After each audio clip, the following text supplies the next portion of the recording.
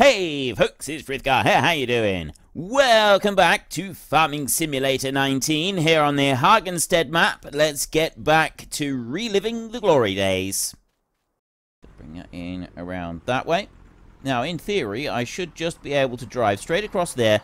400,000 litres of straw, which is going to put that up to 1.28 million litres. So we will take the straps off, and then we'll just come along here and we'll see how well this works. Right, well, that's not recognised. Maybe I've got to get in. Nah, it's because I've got to get in tighter. That's always the case with this one. With the bales, you do actually have to get in really quite tight with it. So now we can just do this. Let's put those straps back on. We did get the back bales to go in. Bring this in over here. So we do have to get tight up against it like this in order for them to fall in. But they do go in. There, there, and there. So we now have 1,289,821 litres of straw right in there. It'd take 10 million altogether, so we're about 10% on it so far. Okay, I'm trying to reverse now in order to get out of there, because that trailer has just gotten stuck. But it doesn't like the idea of me reversing either. No, that is absolutely wedged tight in there. Alright, let's try. How have we gotten so badly stuck here? This is ridiculous. There we go. Right. Unwedged. We have to be very careful of that in future, I think. We've unwedged that one. The other straw that is left over, I'm not going to leave it there. So I need to press B to put this one to loading, to work position. No, I don't, because I haven't finished doing the other stuff yet. This one's difficult. You got to press Y to put it into transport position after we've unloaded. Then you press B to put it into loading position. This one, in theory, it should be the easy auto load. It just takes a minute to get used to all the controls of it. So let's come out round here, spin round. Like this. And we can go back through and we can load up the rest of these bales that we got lying on the ground here. Gather up this lot. Just going to shove my way through. Like that. How close do we get to the bales? Well, they will load a fair way off. It's that and that one right there. So we stop loading now. And then I'm going to bring this one over here. Like this. And I think we will unload them kind of this way. Like that. So then they'll unload off to the side. So right here, what I want to do now is press Y, and then we can slide. Oh, I see. Right, I can bring them out like that. I can move them as high as I want. That's as far over that way as I can get, and then I can lower them down kind of like that. So I'll put them to there, press Y again, and then that will drop them. Press Y a third time so that it goes back into the transport position, and then we can leave the bales there. So we can go along, we can pick them up later. In order to be able to put them in for the cows, if I jump off of here and I go and just have a look at the bale like this, right there, I can cut bale, and I can turn that into just loose straw. Object too heavy, I can actually pick it up. It's not possible to pick that one up. I'd have to use get the mod that gives me super strength and put that one in. Actually, I don't know if that's a global one. Is that one of the global ones? Let's have a look. Left control G for that one. Left control G in here. I've got settings. Activate cut bale. Activate more trees. Horse helper. Show object info. Activate extended placeable. This is the error list. Issues going on there. Dynamic storages. I don't have any dynamic storages at the moment. I got the cow feed mixer right in here. So there's nothing much going on here. Open overview menu. That's for that one. I didn't actually realise there was an overview menu on it. But anyway, that's what we got in there. I don't have a strength option. That's a separate mod. So maybe I will go and get that one at some point. I'm not really sure. Let's go to you then. Probably the best way to do it then would be to use the truck and trailer and move some bales out and do it like that. I don't know. We'll figure something out for moving those around. We'll figure out a way of doing that that will be the easiest and most efficient way of making it all work. So next up, I'm going to take this one down to the big field. We've got to bale that one. We've got some planting going on. I'm also going to want to get that lorry going back down to the other field so that I can gather up the bales that I've baled down there. Bring them back. That's the first field is just now finished planting. This one, what I'm going to do is I'm going to take this one and we're going to drive. We're going to ignore the straw for a minute.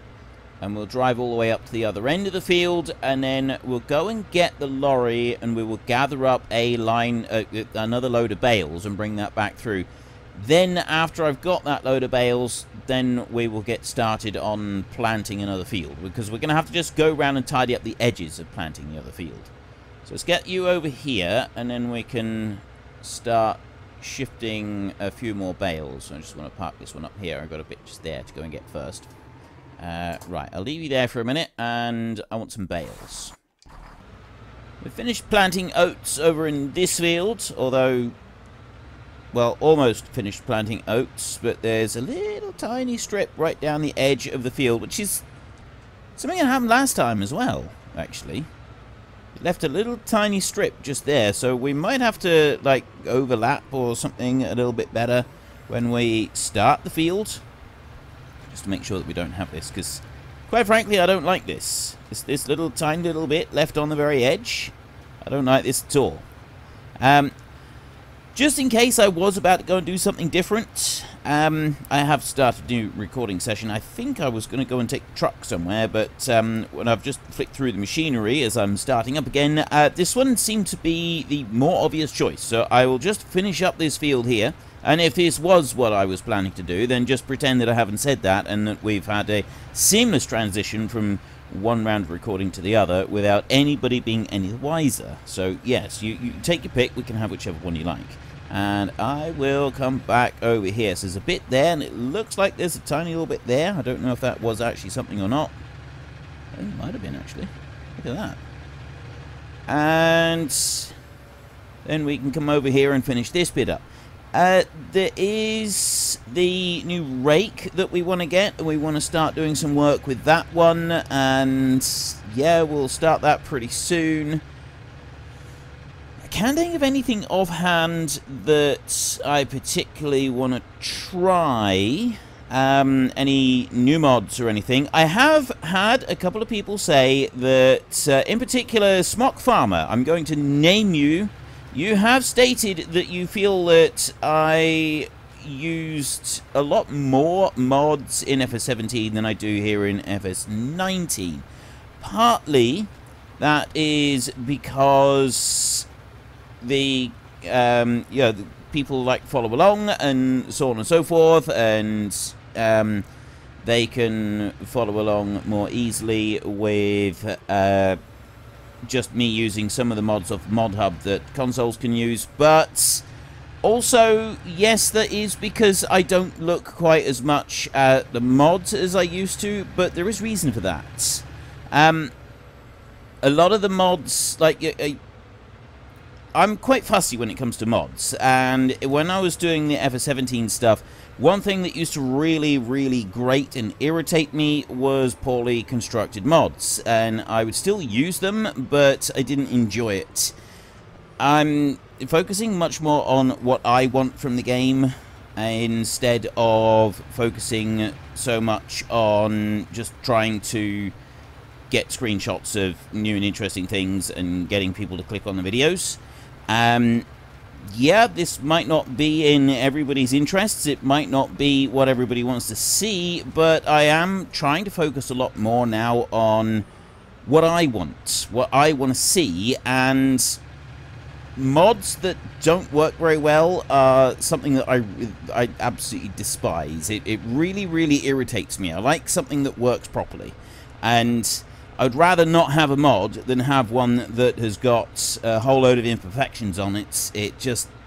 It grates me the wrong way. And so, yes, I do spend less time searching through mods, because not only that, but searching through lots and lots of mods is always something that generally just really irritates me because of how much rubbish you have to go through to find the decent ones. What am I actually looking for? I'm going over to here, and then I'm going to Euro like that, and then I'm going back. And we have to wait. Now, it probably, with the video, has already gone straight to the next screen, but I'm still looking at general settings at the moment. Still looking at general settings, but I note that I'm not the only... There we go, it's just now changed for me. I'm not the only person that gets that. I'm really, really pleased to say. When I asked about that a little while ago, I had a lot of people respond and say, yes, we also get that. And I'm quite pleased about that. It does make me feel a whole lot better knowing that I'm not the only person that has that really, really annoying freeze frame on that screen. And it's only that one. It's only that one there. I can go to the game settings, but if I go to that one there, I'm not going to click on it because I don't want to go through it again. So I'm very, very careful about not clicking on that screen, but it's only that one. If I click on that one, everything freezes up for ages when I try to come off of that page. And that really irritates me. Not as much as sifting through 25 mods that don't work properly in order to be able to find one that does, that quite frankly doesn't really do a great deal more than what the base game does anyway. Yeah, that's probably the principal reason that I don't show as many mods. And but I am trying to sort of go through some mods and get a few going, just so that we can break things up a little bit. But yes, I have heard your complaints, and I have taken it on board, and I will try to get a few more mods coming into the game. But I will just trickle them in. However, it's something that I'm going to be more aware of as we go into FS22, because it's just around the corner. It's not long now. We've got the weekly fact sheets coming up now from Giants. I'm sharing them on my Facebook page, and I retweet them on Twitter every time as well. Excuse me. So, oh, I love that noise. Yes, I am absolutely aware that we don't have very much time at all now until FS22, and I will endeavour to use more mods. We've got 3 maps. I didn't realise we were going to have 3 maps. I thought we were going to have 2, but we have 3 maps apparently with 2 new maps. We've got an American-based one, a US-based one, and we have a French map by the sound of things. And most of you are probably already aware at this point that the time-lapse series will be moving to the French map. I have no idea what's going to be on it, but I'd like to do that for the purposes of the story. Going by the comments that I received this week, there are a number of people who don't particularly like my whole background story thing that I've got going on, and feel that I should stop doing that and that I should just stick with the standard farming. The thing is, I did the standard farming for quite a long time. Just normal farming, everyday life, and I started to get a lot of complaints about these videos are all the same. Everything is the same. You've done all of this. You know, you need to come up with something new and something fresh. So I did that, and now I'm getting complaints that I've come up with something new and something fresh, and I should go back to doing it like the good old days. So I'm starting to think that no matter what I do, I'm going to get complaints. So therefore, I'm going to ignore the complaints, and I'm just going to do whatever I feel like on the day that I make the video. And that's probably the best way to do this, I think. Let's be honest, because I'm never going to please all of the people all the time, but I can upset all of the people all the time. That's a lot easier, so well, maybe we'll just go for that one instead. So yes, the time-lapse is moving to the French map. That's already been stated in the story, so that's kind of confirmed now. I will have a hardcore series and I will have a normal series. Now, I have considered the possibility of continuing the hardcore series on the Alps map. I mean, we could restart the hardcore series and do it differently, or we could just basically go in owning X amount of land and have a large chunk of change available to us and kind of do it like that. It's not going to be quite the same as literally carrying on with what we've been doing, but it's not going to be all bad either. Now, this one, I want to go like that, and then I want to go like that, and then I want to go... So you have to press Y 3 times. Prepares it for unloading, it unloads, and then it switches it back to normal mode. And so then I can put those on, and we can take it back to the cattle yard. So if I run it like that, and I do continue the hardcore series in the Alps map, because there's 2 new maps, the US one and the French one, and then they're re-releasing for FS22 the Alpine map. So I could pretty much pick up where I left off with a hardcore series on the Alpine map, or I could do this style of gameplay where I don't abide by any rules, I pretty much do what I want, mess around, tweak the machinery, and all laws of physics and laws of the universe and everything, basically take a seat by the door because they're not coming in. And I could do that on the Alpine map, and then start a new hardcore series on the US-based map. So I'm not quite sure what I'm going to do with that at the moment. I am going to wait for feedback. I know I just said that I would, you know, just ignore comments because everybody complains no matter what I do, and instead focus on what I want to do. But I'm curious what you want me to do with regards to continuing a series like this, where I basically just play around with stuff and do what I like, and still going to do the farming. I'm just not necessarily going to farm by the known laws of physics. You know, we've got 20 bales here and 20,000 litres apiece, so that would be 400,000 litres of straw that I've got on board this trailer right here. Is that right? 20 times 20,000. 10 times 20,000 would be 200. Yes, it is 400,000 litres of straw. Even I can count. Look at that. So I've got 400,000 litres of straw on board this trailer right here.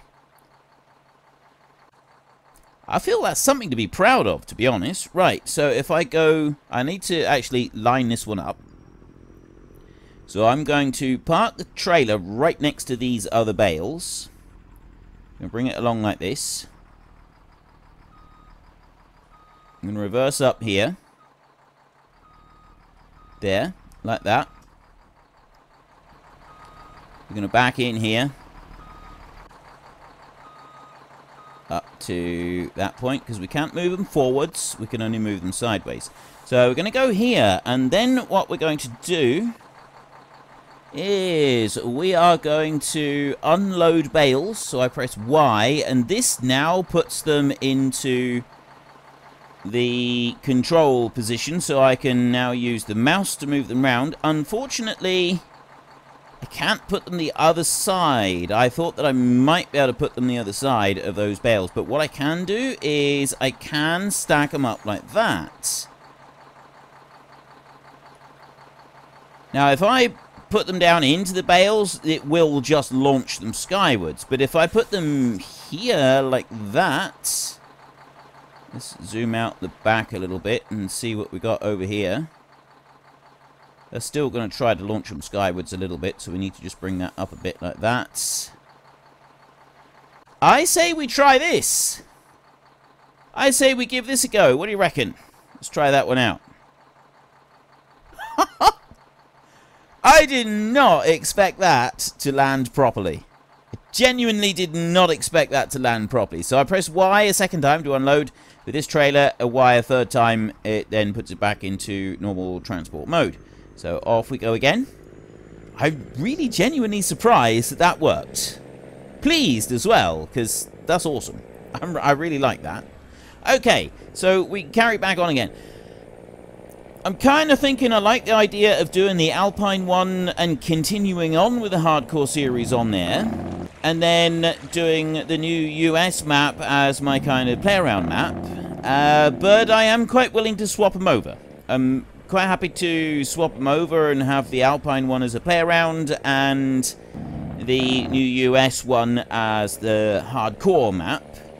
But I don't know, I reckon that, yeah, there'll be a sort of bit of continuity error in between the two series, but we could pretty much continue on where we've left off with the hardcore series if I was to start on the go back to the Alpine map with that one. So it's definitely a possibility. So I'm gonna wait on that before I make any final decisions.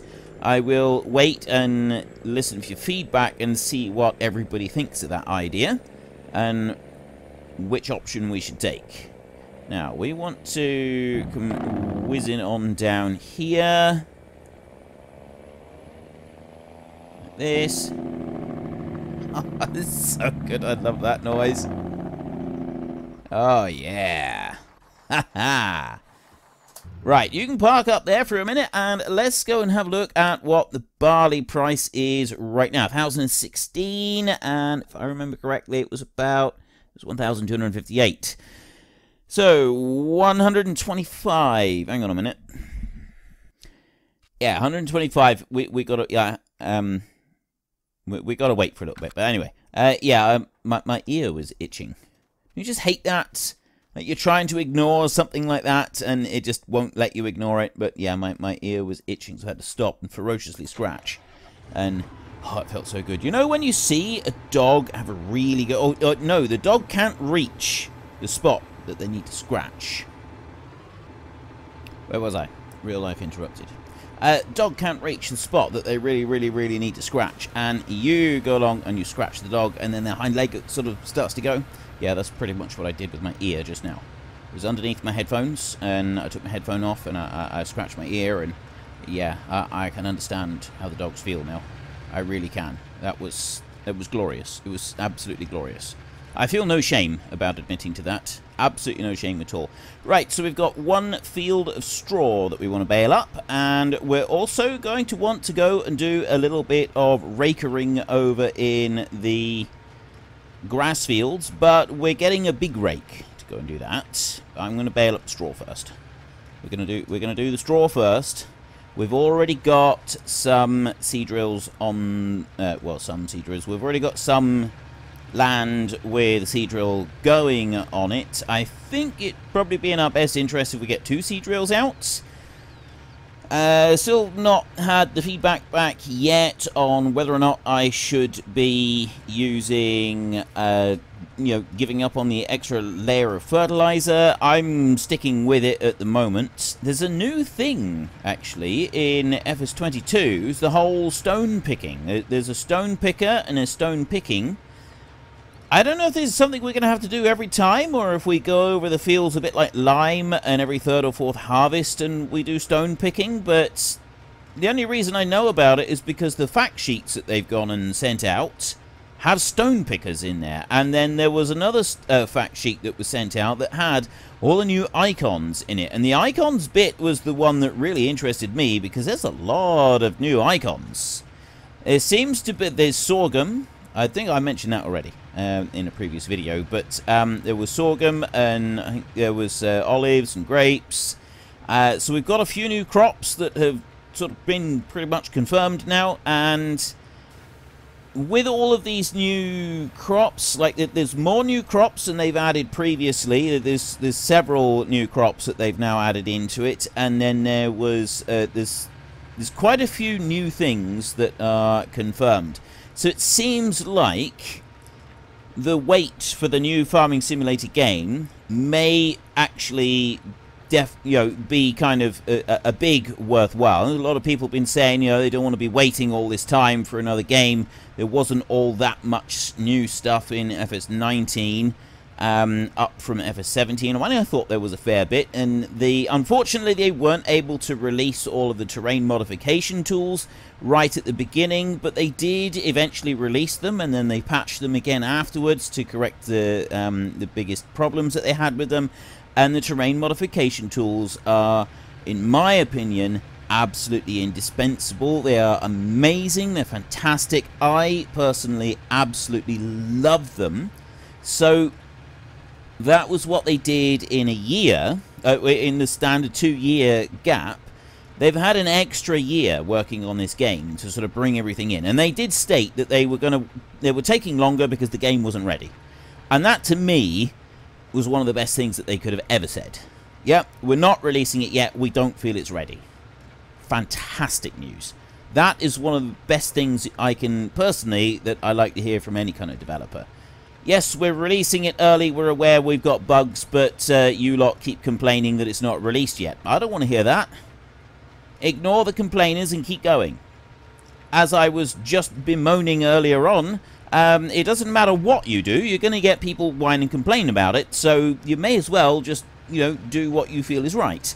And I really like it when the games ignore the people who are complaining about it not being released yet and hold off, hang fire, and, you know, sort of do a bit more. And that's what they've done. And from what I've seen so far, I still haven't gone and looked at any of the videos of gameplay or anything like that.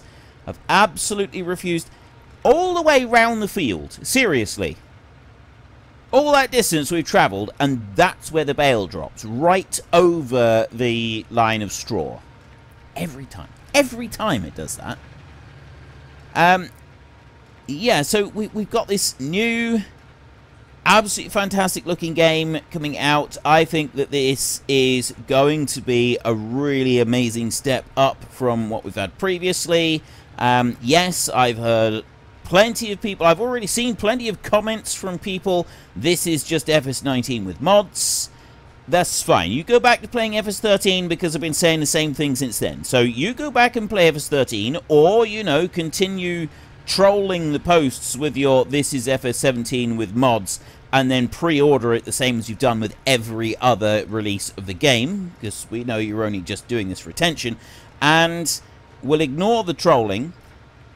I'm really, really hopeful about this new game. I was excited about FS19, but there didn't seem to be a huge lot of extra stuff going into it compared to what I felt was in the jump from 15 up to 17. The 15 to 17 jump was a massive improvement in gameplay and all the way through. I really thought that was a beautiful, beautiful improvement. I hadn't really played FS13 enough to fully appreciate the jump up to FS15, although I did appreciate that jump. It was good. There was definitely a positive improvement. But I really started playing, and I'd started making videos in FS15, and the jump from 15 up to 17 was exquisite. There was absolutely a beautiful, beautiful improvement in the gameplay overall. I was really impressed with that jump between those two versions. The 17 to 19, it was good, but it didn't feel as good as the 15 to 17 jump. This time round, I'm getting that same kind of vibe that I got in with the release of FS17. There seems to be a lot there. Unfortunately, folks, that is all we have got time for today. A massive thank you to everybody who has earned their way into the Great Book of Names. To find out some more details about all the names coming past, please head into the description and click on the link to the Discord. It's a link to another video. The link is on the other video. Please also consider checking out the links there for Nitrado, who provide gaming servers for games like Farming Simulator, Minecraft, Ark, and several others. And there's also Fanatical, who will help support your gaming habit by providing you with cheap games and also giving me a small commission on anything that you buy using my link.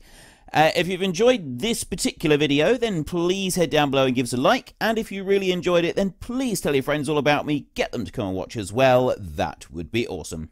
And until next time, thank you very much for watching. This is Frithgar. Goodbye, and see you later.